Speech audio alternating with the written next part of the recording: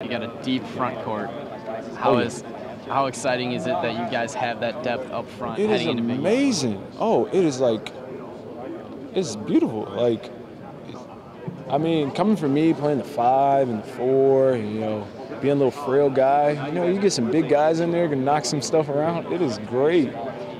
They can just like a bowling ball. They knock all the pins out of the way, and you just run in and you collect everything left. But no, it's going to be great, man. Having Devontae and Chris back healthy, Steve getting healthy, myself, Juan, we can cause a lot of problems. I think it'll be fun. It'll be interesting.